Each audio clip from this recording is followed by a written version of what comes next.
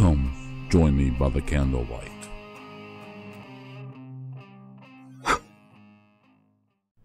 New Orleans is known for its parties, especially around Mardi Gras, and this year was no exception. It was a week before Mardi Gras, and all of New Orleans was ramping up for one hell of a party. Marley had got wind of a secret party out in the Atchafalaya Basin, and it was supposed to be a doozy. She was leaving work when she noticed a flyer that had been taped to the door. Looking for some pre-Mardi Gras fun? Call 555-7860. She took the flyer just for kicks, figuring it might be something to do since she was off work this weekend. She made her way home after picking up a pizza, and lo and behold, there was Jeremy waiting for her on the porch.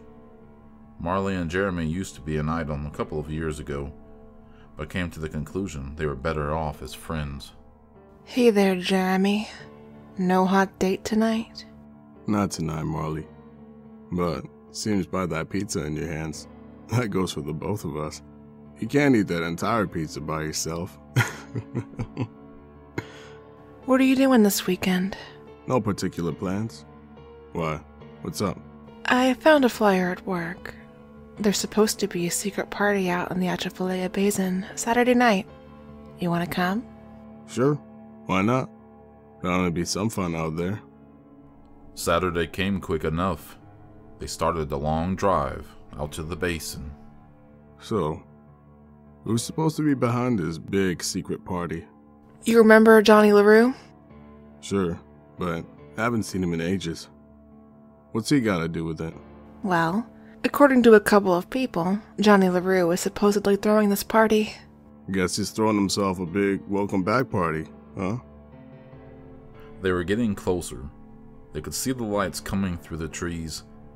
The basin looked eerily beautiful tonight, especially with the full moon shining down upon it. The basin was always a magical place, but at night, it seemed almost mystical. As they got closer, they could hear Doug Kershaw music blaring. That cinches it, Jeremy. It's gotta be Johnny Leroux. Johnny was a huge Doug Kershaw fan, and to Johnny Leroux, the only music was Doug Kershaw music. The beer and liquor was flowing, and it seemed half of New Orleans was there, but there were quite a few unfamiliar faces there too. Who are those guys hanging around Johnny? Not a clue. But they seem pretty intense. Hey y'all, I figured I'd see you here. Why don't y'all just make it official again and call yourselves a couple? Lottie worked at the video store with Marley and had been friends with the pair for years.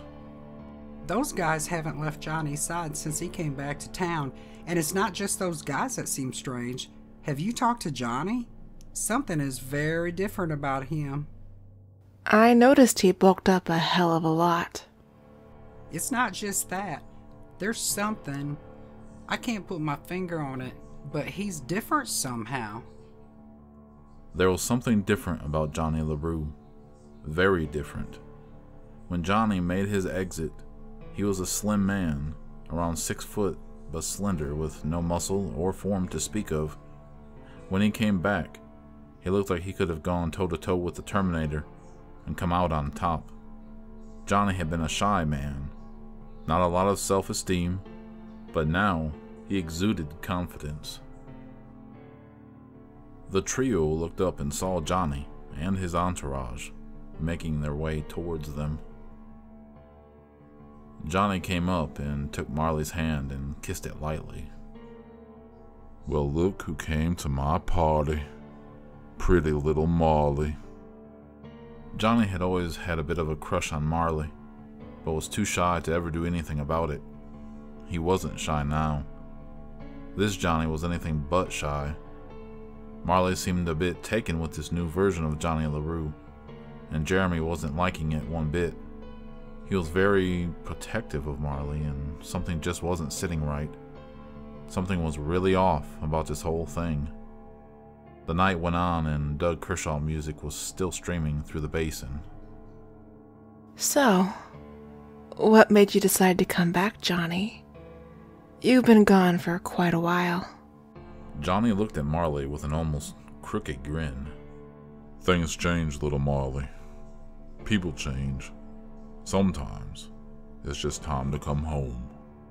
Well, I'm glad you decided to come back. Johnny, with a sly grin, let's see if you feel that way by the end of the night. Instead of dying down, the party seemed to be gaining momentum. A few of Johnny's entourage had disappeared, and a few of the guests along with them. Jeremy had went to refill his cup when he heard a sharp howl.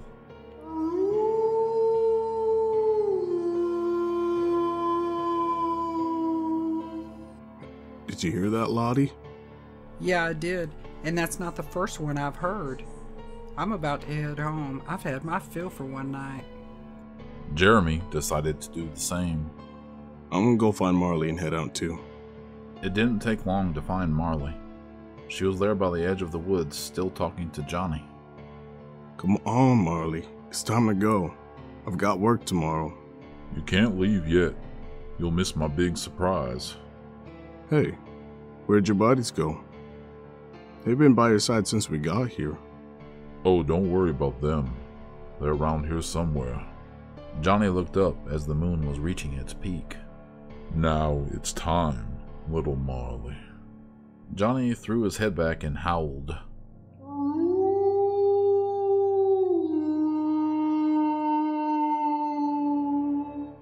His body started contorting. The black leather jacket was ripping apart. Jeremy and Marley looked on in horror, too terrified to run. Not that it would do any good. Lottie was standing by the drink table when a huge wolf came charging at her. Just as it got close, it turned its head to the side and opened its huge mouth. It cut Lottie in two with one bite.